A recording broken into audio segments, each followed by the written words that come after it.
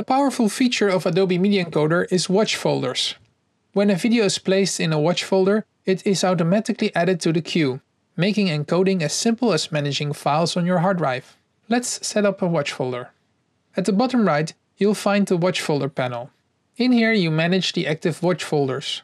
To create a new watch folder, click on the plus sign here and browse to the desired location. Next, choose the desired preset or presets if you want multiple outputs. Done. As soon as a video file is placed in this folder, it will be added to the queue. In the folder, Media Encoder creates two subfolders.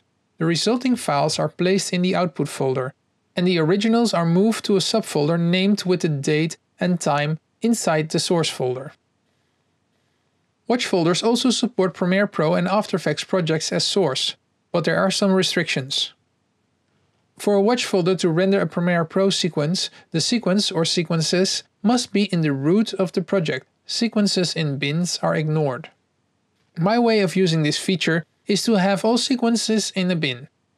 And when I send a sequence to a watch folder, I drag it to the root of the project, and then I use Save a Copy to place a copy of my current project in the watch folder, even giving it the same name so I know later what the version was. While I can continue working in Premiere Pro, you see that the sequence has been automatically added to the queue. For After Effects it works differently. It doesn't matter if a composition is in a folder or not.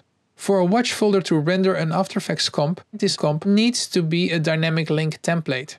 You'll find this option via Composition, Composition Settings, in the Advanced tab, check Template.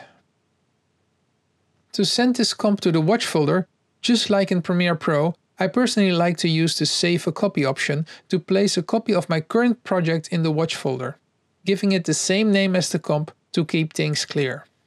As you can see in the background, the comp has been added to the queue. If you have Adobe Media Encoder installed on another computer or on a server, you can set up watch folders on a folder on your network, relieving your computer from the rendering tasks. Do note that for rendering After Effects and Premiere Pro projects on another computer on your network, you need to make sure that all file paths are the same and all fonts and plugins used are installed and licensed.